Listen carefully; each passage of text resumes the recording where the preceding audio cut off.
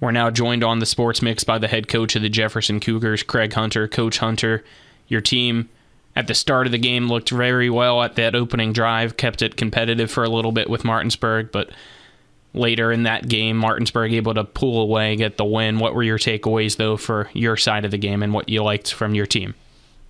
I would say that, the way they played at the beginning of the game, I thought they fought hard at the beginning of the game. I thought we played well. I thought we were able to do some things that thought we were able to get in the game. Going back looking at film, I think we just didn't all the way complete what we wanted to complete as far as assignment-wise goes. And when we got to certain places, missing tackles, things that happened, just a total. We just didn't totally get everything done that we need to get done. As far as everybody goes, whether it be coaches, whether it be players, anything. We just didn't complete the task that we had at hand, and we let the game get away from us after that point. So, Coach, what are some of the focuses this week after the game, and how do you clean some of those things up heading into this week's game? Just bounce back. The key thing is bounce back. It's still early in the season. We got 6 games left. Like I told the kids after the game, we got 6 games left. We're still our eyes are still on the prize. What our goals are for the season. Get back in the playoff, try to accomplish to get a home playoff game, and work from there.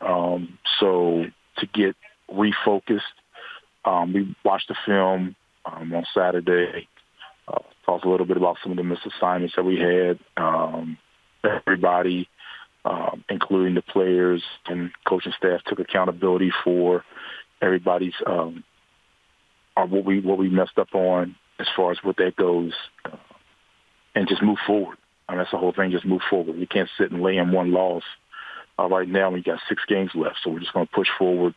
Today's an opportunity to get better, so we're going to get better today in practice. Get ready for Hedgesville Eagles. As you just said, this week, taking on Hedgesville, who are coming off a win against Washington. What have you seen so far this year from Hedgesville? They have some good athletes on their team. They have, the Martin kid, who's pretty good. I believe the quarterback's name is Parker. I think so. I'm not sure. Last name might be Parker. He throws a good ball.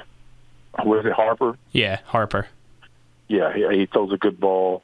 Defensively, they just try to get after you. They try to get after you with the Fleming kid. They'll blitz you, do different kinds of stunts. They try to pressure you to get rid of the ball. So they're gonna come in here off a high, off a win. We're trying to get back into the winning column again. So we just got to refocus, get our energy going toward Hedgesville, forget the loss last week, be prepared for the blitzing they're going to do, and get ready for all the different formations and what they're going to try to show us offensively. Coach, we talked about this last week with Coach Ray and Coach Fairclough heading into that game. Both teams were 2-2. Felt like a must-win kind of game. Obviously, you guys want to win. Every game's a must-win, but do you get that same sense knowing that a loss would set you back for the playoffs? A loss will set us back for the playoffs, but you take it, take it one day at a time, one game at a time. So I believe that, if we go out and play a type game, we can it'll be a very competitive game. Hopefully we come out on the win side. I believe it'll be a very competitive game.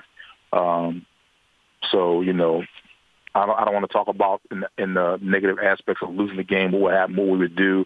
So we're just going to stay positive and keep going on that side that, we go out here and we compete to try to win the game. So that's exactly what we want to look at. We want to look at us trying to win the game and winning the game and what's going to happen if and when we win the game. I'm not trying to go in this week with a negative connotation or negative attitude toward this game is, oh my God, what are we going to do if we lose? Because then we're not thinking positive. So we're just not going to do that this week.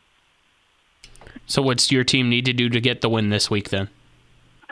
I think we need to come in and make sure we do what we've done in the past. In the last couple of games is, get the ball to our athletes out in space. Make sure we're getting the ball to those guys in space. And then defensively, just make sure when we're around the ball and around ball carriers that we're just making plays, whether it be tackling, knocking balls down, don't miss any assignments. Us as coaches making sure that we have every single player ready to play their position this week and putting them in the right spots or right positions to be successful. All right, Coach Hunter, appreciate the time and good luck this week. All right, thank you. Thank you.